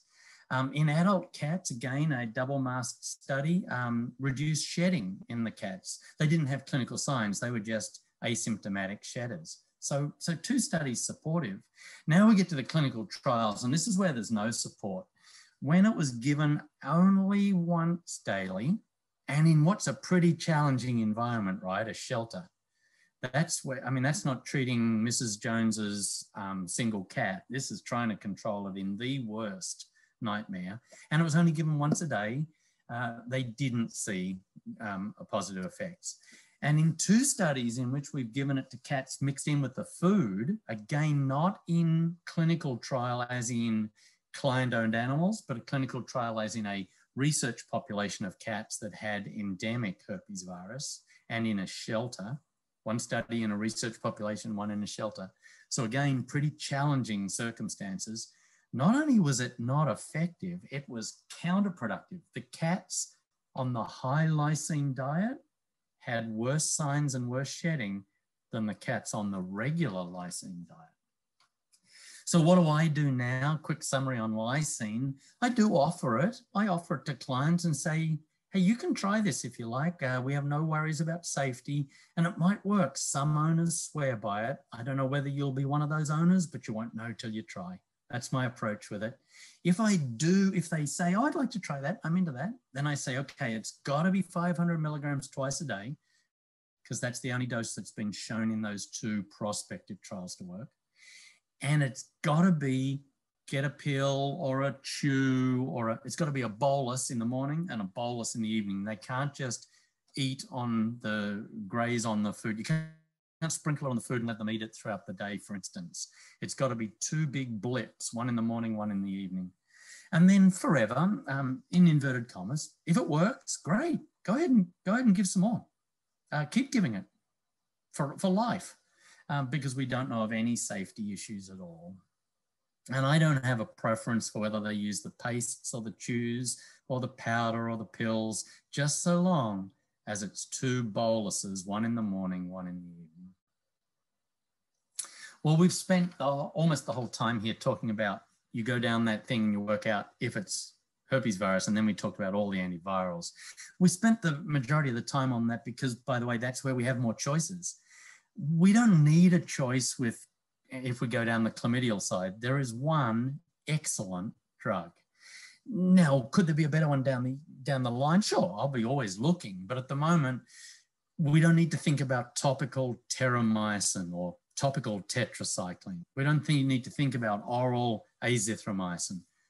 Both of those drugs, topical tetracycline and oral azithromycin, have been tested head-to-head with doxycycline, and neither of them clears the bug from the patient, and neither of them make the patient as objectively better as doxycycline does. So if you want the best clinical response, and if you want the organism gone, then doxycycline is the only thing to give, always with some hyaluronate, because they've got conjunctivitis. They still need their goblet cells replenished, but they need the anti-infective as well. Now, here's the really cool thing. If you give 5 to 10 milligrams per kilogram orally once a day for 4 weeks, then not only will you resolve the clinical signs of chlamydia, you'll cure the cat of the organism. You will clear the cat of the organism. And if you treat the in-contact cat, so Mrs. Jones has 2 cats, one of whom has chlamydia and is showing signs, the other of whom has chlamydia as well. You can be pretty sure of that. They can't live together and not share that organism, but may not be showing signs. If you treat the in-contact cats, then you will have cleared it from that household, unless the cats go outdoors, unless Mr. and Mrs. Jones bring it back in on their hands, fomites, unless they introduce a new cat. But you can resolve this disease, and that's why using it as a diagnostic test and not treating with both at the same time is a good idea. Do remember that esophageal stricture is a risk of this. If you're in a part of the world where you have the commercially available oral suspension, I'm really jealous. Hello, Australia. Hello, the UK. Really nice that you've got that. And do use hyaluronate, 1 drop, a few times a day, forever. This is the way to help continue to control that cat's conjunctivitis, no matter the cause. Well, I'm going to wrap up. I'm going to wrap up sort of where we started. and then ask if you have any questions. I'm going to tell you the sort of the algorithmic way I approach every case. Remember, I start by walking in, making sure they don't have a foreign body, making sure that they don't have eosinophilic disease, that they don't have an entropion or lag ophthalmos, cranial nerve paralysis. There's a whole list of things that can cause conjunctivitis, but I go in there and make sure that there's no treatable other cause. Failing to find anything, I assume it's infectious. And I assume that it's likely chlamydia if I run down my little scale and my pebbles and the balance tilts towards those. And I decide it's likely feline herpes virus if the balance tilts the other way. If I think it's likely herpes virus, and if they've earned an antiviral, then they get famciclovir 90 milligrams per kilogram twice a day. Topical hyaluronate for sure. They got to go home with their bottle of Anhydro, and that should be 2, 3, 4 times a day, whatever the owner can do, and it should be long-term, as in possibly forever. Continue the famciclovir till better, go a little bit more, stop cold, don't taper. If I think it's chlamydia, they get doxycycline, 5 to 10 milligrams per kilogram once a day. They get their Anhydro for sure. If they improve, then we go for 4 weeks. We treat the in-contact cats if that's reasonable and responsible. You know, how many are there and are we going to be able to limit movements? And they stay on hyaluronate long-term. Now, that's all dependent on them improving. We've already had the question, should I do both at once? No problems doing both at once, as long as you understand you won't have a diagnosis and you will increase your chances of side effects. What about if there's no improvement? If there's no improvement, I go down one line, pending no improvement, I swap to the other line. So I do use both, but I use both in series, not in parallel. And notice that the central part of this is to maintain the ocular health during, because neither of the drugs, to the best of our knowledge, improves goblet cell deficiency, and to maintain the ocular health afterwards, maintaining a good tear film, maintaining good conjunctival protection and immunity. Keep going with the Anhydro, keep going with the hyaluronate as a potentially lifelong therapy. This is a photo sent to me by a client. This is a cat that did have chronic herpes virus disease. The owner is a very intriguing lady who's intrigued by science. She's an engineer. She bought a copy of our book, and then she sent me this photo of Doc after Doc's eyes got a lot better. And she said he seems to find it a very restful book. A lot of people find the book easy to go to sleep with. But Kathy, that's all I have, and I think we've got at least 10 minutes or so for questions if there are any. There are quite a few, and they're great questions. A lot of them based on therapy options, a couple still diagnostic ones that we might want to go back to too. Someone had asked what drug you prefer to use to prevent symblepharon. Is there something that can do that? That's a really good question. And for those who don't know the basis of the question, symblepharon, or fusion of conjunctiva to conjunctiva, or fusion of conjunctiva to cornea, this is a disease that occurs whenever those surfaces are ulcerated. And so herpes virus, of course, is really good at ulcerating one or both of those surfaces and allowing that fusion to occur. I will tell you that I do two things. One is that I have found that famciclovir, through its really rapid resolution of the ulcerative component of the herpes virus, is amazing at limiting those symblepharon formation in the young kittens. And then the use of either a topical hyaluronate, or on this occasion, I'm more likely to use a topical ointment, so a lubricant ointment, something that is going to form a physical barrier between the two layers to try to allow them to slide over each other and not fuse together. So I don't have a total prevention method, but by gosh, famciclovir and a lubricant ointment reduce the frequency in my experience. Okay, great. Now, Dr. Lappin recently recommended using probiotics for cats. What's your opinion on that? Yeah, well, first and foremost, I love Dr. Lappin. He was he was my first ever feline herpes virus mentor. My first ever publication was during my internship at Colorado. We've stayed really close friends. We love doing some travel together, and we're looking forward to going back to that. And so he and I have lectured together frequently, and I've heard him very often speak about probiotics. And he did do one study which is particularly related to a probiotic and herpes virus, and it showed a minimal effect. There might have been some positive effect. And so I put it a bit in the lysine category. I put it right there with lysine, saying, you know, we have no evidence this will do any harm. There's some evidence suggests that it might help in some cats. So I say, have at it. I really hope yours is one of the cats that it will help.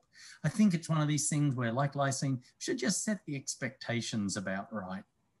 Famciclovir, sure, we can probably really revolutionize your cat's care.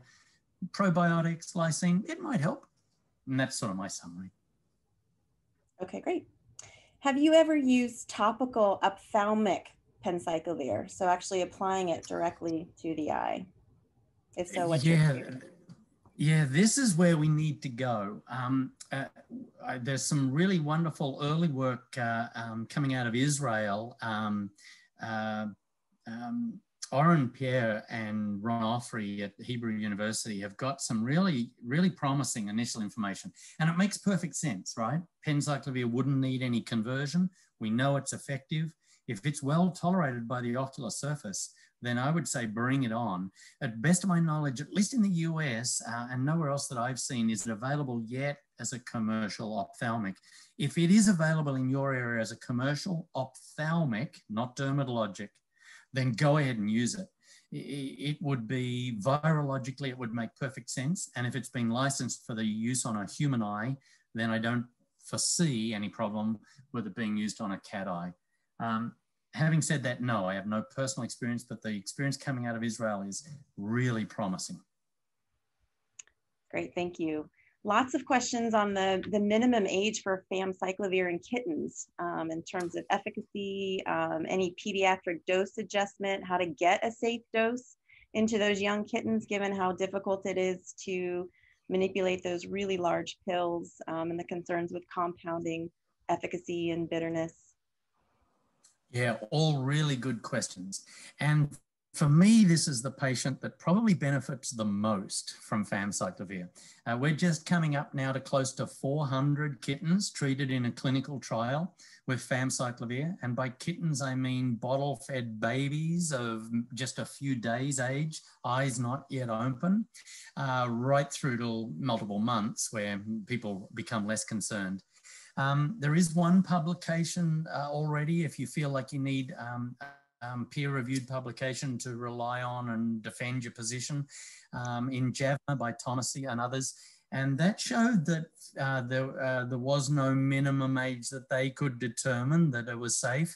And in fact, when they compared potential side effects in 3 populations, they took that group of cats that they used it in, they said, well, here's the juveniles, here's the adults, and here's the geriatrics. And they had cutoff points that I don't quite recall, but you can guess what they might have been or read the JAVMA article. And actually the juveniles had the lowest side effect rate. Side effects tend to be GI related and are rapidly reversible when stopping the drug. So I actually think that probably one of the safest populations to use it in is the young kitten. Now, how do you get that dose? We still give them 90 milligrams per kilogram. It's a tiny actual dose. And what we do is take a tablet, grind it up, weigh it, and put it into a little gel capsule, or mix it with water and squirt it down straight away. Not mix it up and send it home with the client as a suspension. Too unstable.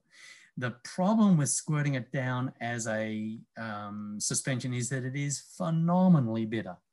So, okay, as best we know, to mix it with water and orally infuse immediately. Not okay to store mixed up with water.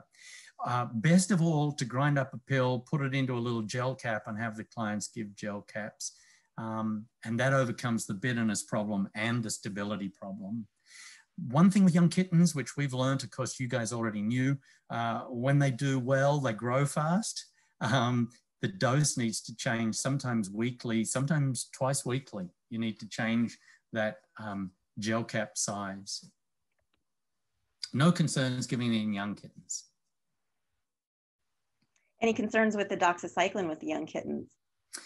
Yeah, I know the concern historically has been teeth discoloration.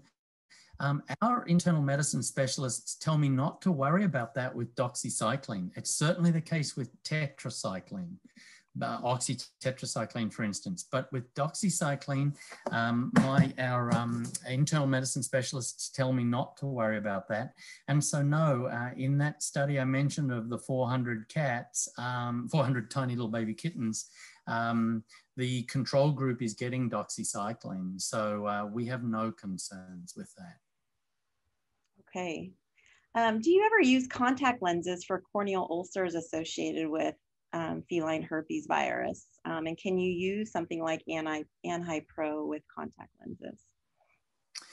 Yeah, great question. I do love contact lenses for dogs and cats. I love them because they improve comfort. They're probably, when you have an ulcerated cornea, they're probably one of the most wonderful treatments. And Vision has a superb set of contact lenses for dogs and cats. Nice range of sizes, fit well.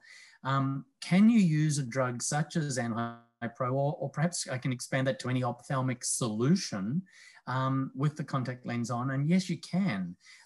Those contact lenses float on a little meniscus of tears, and a solution will get under and maybe even through the lens fairly well, we think. The reason I say we think is that, let me give you an example. If you put a drop of fluorescein on a cat or a dog with a contact lens, that whole meniscus underneath the lens, that meniscus of tears, turns bright green.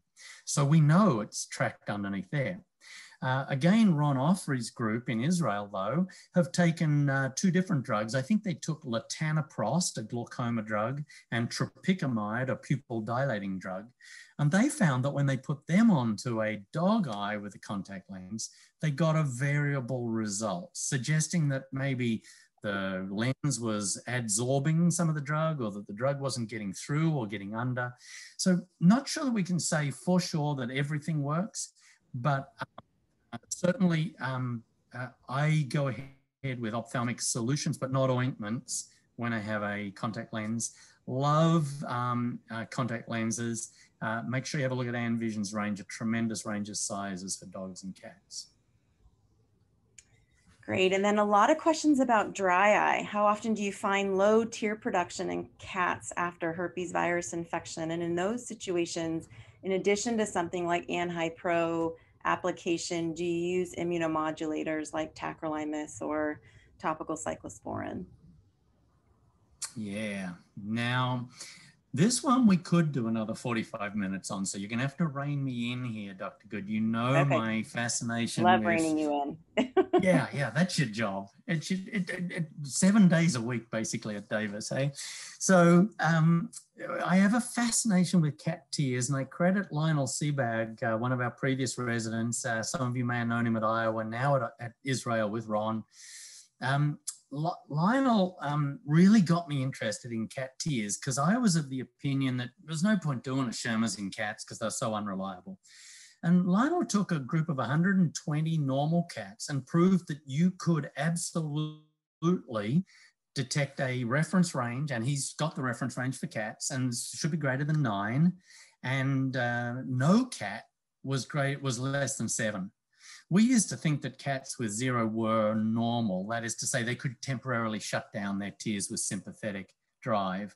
Well, Lionel took that theory and threw that away too. He took cats and gave them some sympathetic drive. Can you believe this? All approved, of course, by an animal care and use protocol, but he took a Schirmer tear test in a quiet room and then in a room with a tape recording of a dog barking. And would you believe that stress doesn't affect, well, doesn't minimize tears. In fact, in some of the cats, they actually had higher tears with stress. So all that's a long way of saying those old theories, no point taking the Schirmers in cats. That's wrong. We don't know the reference range in cats. That's wrong. It's greater than 9 and it's never less than 7. And well, stress will make them temporarily shut it down. No, that's wrong as well.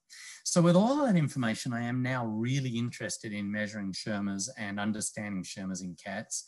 Lionel and I now have a couple of publications looking at herpes virus and its effect on tears, and encourage you to have a look at those. One of them's in Frontiers in Veterinary Science, and it's open access. We do think that herpes virus affects tearing, and the way we think it does so is, of course, in the acute phase, it's irritating, it makes you tear more. But in a cat that's had chronic herpes virus, chronic transmission up and down the trigeminal nerve, then we get probably some neurotrophic keratitis, some destruction of cranial nerve 5 function, some reduction, therefore, in sensitivity of the cornea, some reduction, therefore, in reflex tearing, some reduction in basal tearing. And so I do think that herpes virus may be a cause of chronic dry eye in some cats. Here's the problem. The ones that we've tested, and there's only been half a dozen, are not responsive to the immunomodulators. Not surprisingly, they don't have a lymphocytic, plasmacytic infiltrate of their lacrimal gland. Now those drugs, the cyclosporin in particular, is, I know, directly lacrimogenic. That is to say, it should stimulate tear production, even in the absence of immune-mediated infiltration. It doesn't seem to give the kick that we like those cats to have. By the way, so I'm going to finish up by saying on that one, finish up that question by saying, no, we don't have a good treatment when they have nerve damage, dry eye. But here's a way to prove that they have it. And this is so simple, so fantastic, and something which we need to all add to our armamentarium. The problem is it's diagnostic only. We still have no therapy once we discover this. And again, I credit Lionel. This has been in the human literature for years. He discovered it, tried it in cats. So we do a Schirmer tear test that is stimulated by something other than the frictional irritation of the tear test on the cornea. If they have if they have reduced cranial nerve 5 function on their face and on their cornea, then the Schirmer tear test isn't going to stimulate reflex tearing.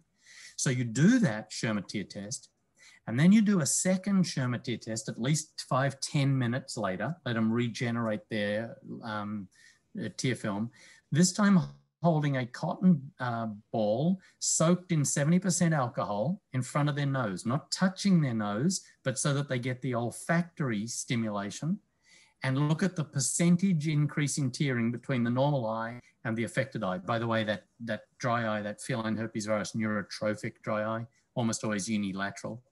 And you will see a dramatic percentage increase in the neurotrophic dry eye, and you won't see a dramatic percentage increase. So in other words, we're saying you can stimulate tears. This tear gland will make tears. That's why cyclosporin doesn't work. It just doesn't know to make tears because the afferent pathway is damaged. Let's re-stimulate a different afferent pathway. Let's stimulate olfactory nerve. Fascinating test, really interesting way of diagnosing dry eye in cats, and written up in our study if you want to read more about it. Okay, what about the use of adjunctive interferon in cats with feline herpes virus? Yeah, I'd love to. I want to thank our questioner from Europe. It's almost certainly a European who has asked the question, because you have access to much better and probably broader range, I should say broader and probably better range of interferons than we do in the US. We have only interferon alpha here, and I'm not even sure we have that now. It's the one we've had. You have interferon omega there, and it's a feline recombinant, whereas we have a human recombinant alpha. Couple of things. There's been a huge range of studies, none of which has shown, not one of which has shown in a placebo-controlled manner that interferon helps in feline herpes virus, and yet it should. So I don't use it because we don't have access to a feline recombinant. We don't have access to omega. And I don't use it because there's no peer-reviewed evidence that I'm aware of that shows that it works. The one really good double-masked prospective placebo-controlled study showed no effect. However, there's all sorts of ways it's been given, not all of which have been studied effectively. Megadoses subcutaneously, megadoses orally, lots of topical doses. I put it into the probiotic lysine thing, probably not likely to do much harm, may help in some. If you're a believer and if you've got a client who's a believer, go for it. This is a disease that we need all the help we can get on.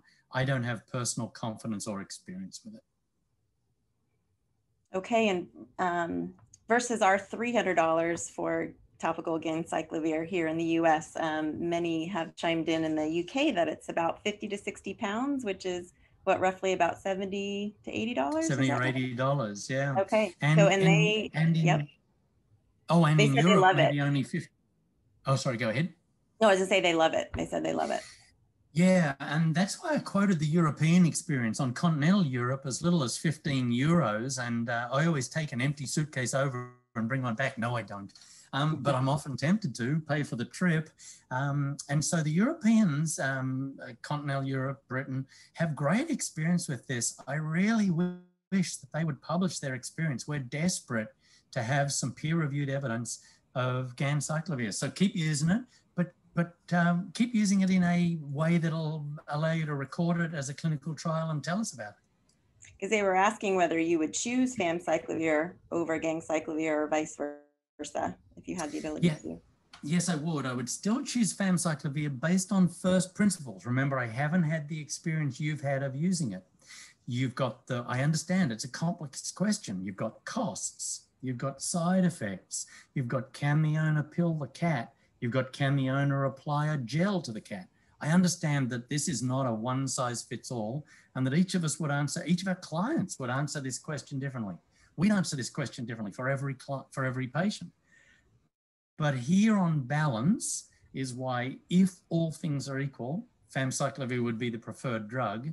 It's because it's going to achieve 8 hours of penciclovir concentration in the tears, and it's going to achieve longer tissue concentrations in the conjunctiva, possibly getting to nerves, and definitely getting to other mucosal and dermatologic surfaces. Zergan is going to get to the eye for a short amount of time, not the mouth, not the nose, not into the conjunctiva, not for long. So on first principles, famciclovir better than any topical drug. For individual patients, absolutely can hear the arguments for one over the other.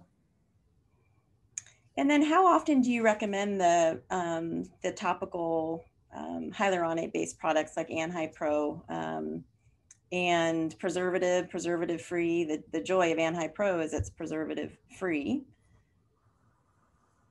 Yeah, thank you. Great questions. There is a wide variety of the hyaluronates, and I love the non-preserved versions. Preservatives, particularly when we're going to talking about a lifelong or a multiple times a day therapy, and in a sick eye, preservatives are toxins, and so they're just acceptable toxins. So I think that if we're to borrow from human use, which is just to use it to the level of comfort, you know, what makes you feel good, people are sometimes putting it in, you know, often putting in multiple times a day, every few hours. And so I think if we're using non-preserved, it's very hard to think of a situation where you could overuse this drug. You could wear the client out, you could stress the cat. I get all of that stuff, but at a medical level, not at a socio-medical level, then I think that, you know, whatever the client can reasonably achieve, 3-4 times a day would be wonderful. And there's not as if there's this isn't like one of our antimicrobials where we have a set point below which we're actually causing damage. On this occasion, I think anything's a bonus. Okay, great. And then calicivirus. What's your thought on calicivirus as a potential component with these chronic conjunctivitis cats? Yeah, I think calicivirus definitely causes conjunctivitis, but I think it causes conjunctivitis most commonly and most likely as I'm a sick cat with my whole head on fire, and oh, by the way, my conjunctiva is part of that. Whereas I see herpes virus doing that certainly exactly the same way in the young kitten approach, but then later in life, I see herpes virus as just an ocular, just a dermatologic, just a nasal pathogen, depending on the cat. So eye disease only, calici, probably not very common. Eye disease is part of an ocular syndrome, calici, part of a large upper respiratory system syndrome, absolutely calici. Moving on to, I don't think part of that question, but something I want to make clear, calici is an RNA virus, and so we would not expect any of the antiviral drugs I just finished talking about to have any effect against calicivirus. Calici, an RNA virus, herpes virus, a DNA virus, and all of these antiviral drugs targeting the DNA, which is why they're dangerous, but it's why they're acceptably dangerous with the modifications that I talked about. Great, and then I think we can wrap it up with just a question with regards to famciclovir. There were several with regards to how long I know it's kind of an open-ended question as to how long you might expect the improvement to be seen. So if you're seeing the patient initially, you're dispensing it, how many days, weeks do you prescribe that famciclovir for, and then have them come in maybe for a follow-up visit? Yeah, and you're right to predict, Kathy, that is going to be highly variable on the syndrome, but let's take two common syndromes almost at each end of the spectrum. Let's take the young kitten. So we're seeing the young kitten who has just terrible inflamed bilateral ocular disease, bilateral, terrible respiratory disease, maybe even life-threatening because they're not eating well. Then this is a cat that would do extraordinarily well, in my experience, as I say, with the 400 we've just finished treating, will do extraordinarily well with maybe just as little as a week, maximum of 10 to 14 days of therapy. They will be so well that you'll think it'll be clear to you to stop. Then we get at the other end of the spectrum, for instance, the cat with just the chronic recurrent conjunctivitis that nothing really helps on. That's a cat where sometimes the famciclovir is going to be helpful. They may take longer to get right. They've got much more entrenched disease. Don't forget to give them the hyaluronate at the same time because the famciclovir isn't treating their other morphologic changes. It's only treating the virologic changes. And so that might be a cat that needs 4, 5, 6 weeks of therapy until he looks really good. Go for another 1 or 2 weeks because it took you 4 to 6 weeks to get him right. Then stop cold and tell the owner, keep going with the hyaluronate. That's the way we'll try to reduce the number of recurrences. And then very preemptively and early, if he starts to show signs, start him up again on famciclovir, hoping that you only need to go maybe a week the next time. So sort of pulse therapy later on in those recurrent cats, training owners to come in as early as possible. So two ends of the spectrum, by the way, with almost everything in between as well. It just has to be tailored to the individual patient. Okay, I think that really covers a lot of these questions here. Well, thank you so much. I really have enjoyed it. Kathy, thank you for your moderation. Everyone around the globe, stay safe. Thank you for your help. And Vision, thank you so much for sponsoring this at this distance for all of us. Kathy, thank you. Yeah, thank you. It was fantastic. Thanks to everybody for attending. Great time. All right. Bye for now, everybody. Thank you.